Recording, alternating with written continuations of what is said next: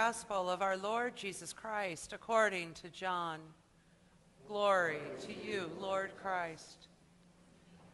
Jesus said, "Very truly I tell you, anyone who does not enter the sheepfold by the gate, but climbs in by another way, is a thief and a bandit.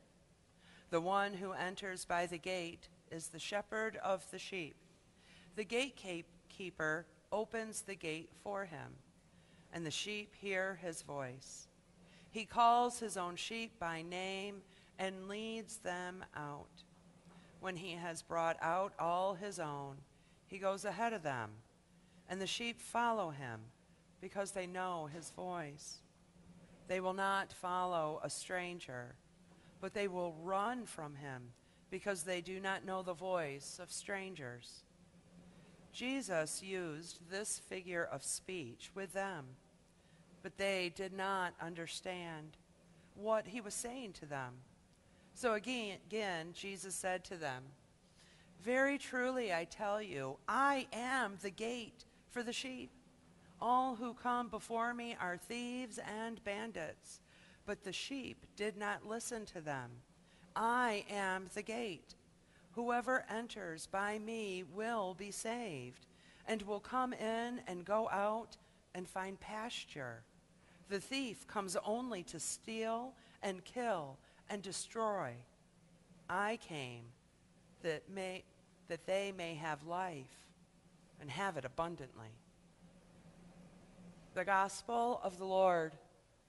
Praise to you, Lord Christ.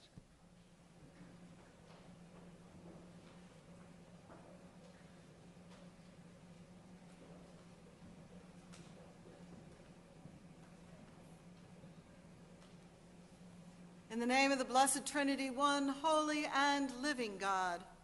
Amen. Please be seated.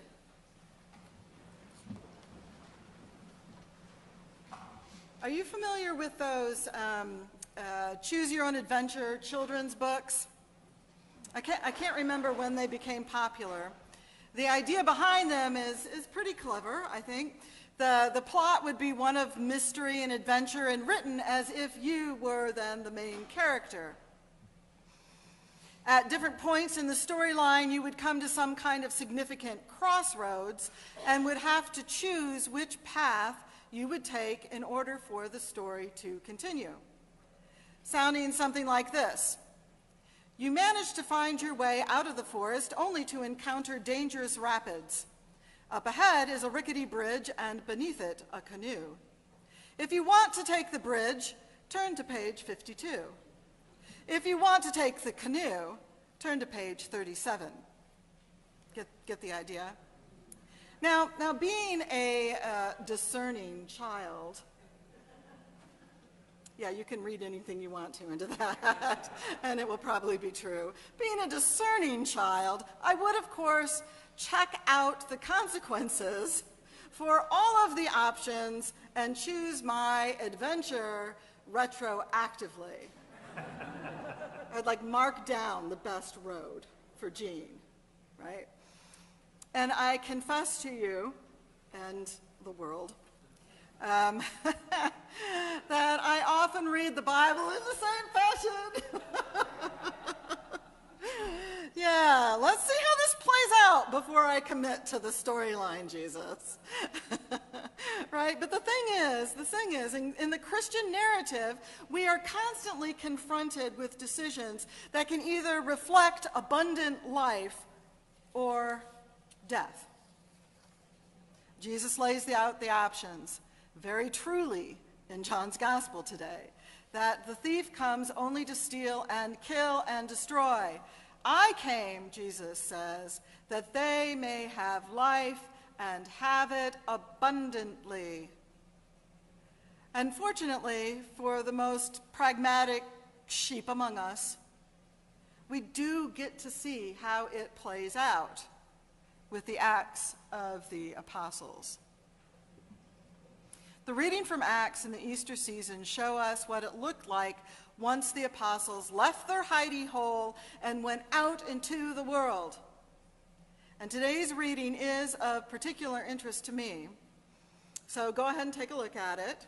I'm going to read it again. Those who had been baptized devoted themselves to the apostles' teaching and fellowship, to the breaking of bread and the prayers. Awe came upon everyone because many wonders and signs were being done by the apostles. All who believed were together and had all things in common. They would sell their possessions and goods and distribute the proceeds to all as any had need. Day by day, as they spent much time together in the temple, they broke bread at home and ate their food with glad and generous hearts, praising God and having the goodwill of all the people. And day by day, the Lord added to their number those who were being saved. Today's reading is what beloved community looks like. It's about choosing abundant life so that all can experience it. The problem for me is I have a very difficult time getting my childhood pragmatism, now straight up cynicism, let's be honest, out of the way in order to suspend disbelief and embrace the story. Which is funny because as I have grown older, I've eagerly accepted the biblical miracles. Parting the sea, water out of rocks and wine out of water, walking on water, the multiplication of loaves and fish. I am good with all of that. Immaculate conceptions and virgin births, absolutely it could happen. Resurrection from the dead, oh yes, please. But Christians holding all things in common, the redistribution of wealth, and everyone is glad about it? Yeah, that never happened. I just don't believe it. Not in this constitutional county. And by the way, this little aside here, I'll even step aside. That's not actually a legal thing. And declaring it so does not make it so, and does more harm than good for the community, beloved or otherwise. Back in the pulpit. So yes, here in our particular context, these early chapters in Acts are probably the most challenging thing the Bible has for us, since the prevailing values around our economy and political and social structures are all about getting ahead. It's power-driven, not peace-driven. It's selfish, not selfless. It's individualism, not discipleship. We as a society then package that all up together, throw in being self-made, and call it the American dream. Furthermore, our history of white domination would have us believe that getting ahead requires intentionally leaving others behind. And siblings, it takes significant effort to remove that veil of death that is our caste system. But we are doing the work here at St. Paul's.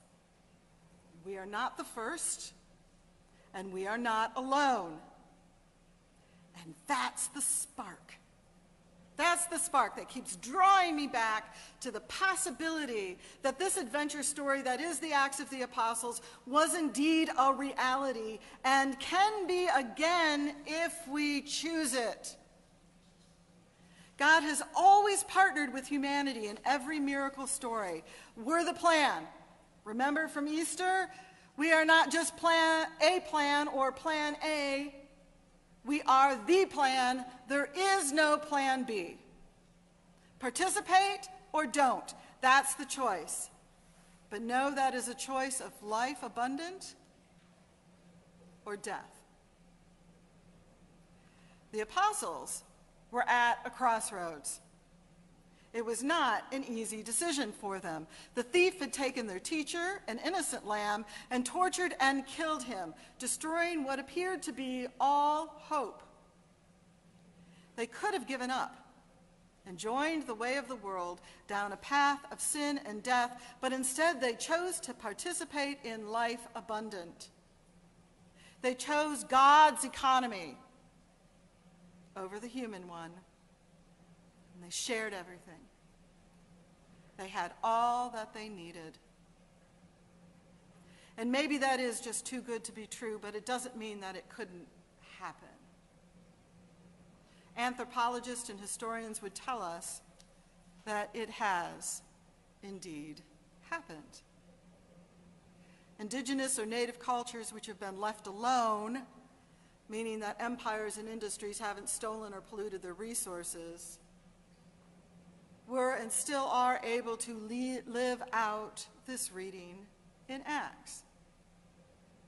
There are cultures with no words for mine or take. The concept isn't even understood.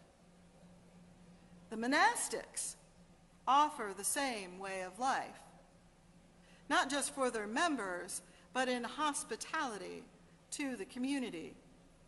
And this current exploration into Acts living is called New Monasticism, and it is growing the church, just like it did in the first century. It is a spirituality that connects instead of isolates and reaches out to the least among us. Choosing life abundant, being part of the Acts adventure, is important to the church. So important it is part of our baptismal covenant. We renewed those vows at Easter, and for those being confirmed or received into the Episcopal Church in June, we'll get asked the questions again by Bishop Bonney. Will you continue in the apostles' teaching and fellowship, in the breaking of the bread and in the prayers? It's straight out of Acts. And our response? I will, with God's help. And when we do, we will not have to cross our fingers behind our backs, because this statement is not a fiction. Here at St. Paul's, with God's help, we are living out the impossible, Acts adventure, and living into beloved community. Even my inner pragmatist can see that it is true, that it is happening. I see it in our worship. I see it in our faith and action ministries of community outreach and justice and change, in our hospitality, in our support of children and families, in our fellowship, and in our pastoral care. Just like with the Acts community, there is overwhelming joy in this place. And that doesn't just happen. How many dour churches have you been in? Once only, right? Once only. We had to choose. Standing at the crossroads of a post-resurrection world, we could very well have hunkered down or thrown up our hands, but instead, we came here and we're doing the work. We're not waiting to see how the story plays out. Instead, we are firmly choosing life abundant, and I cannot wait to see where the adventure takes us. Alleluia, alleluia.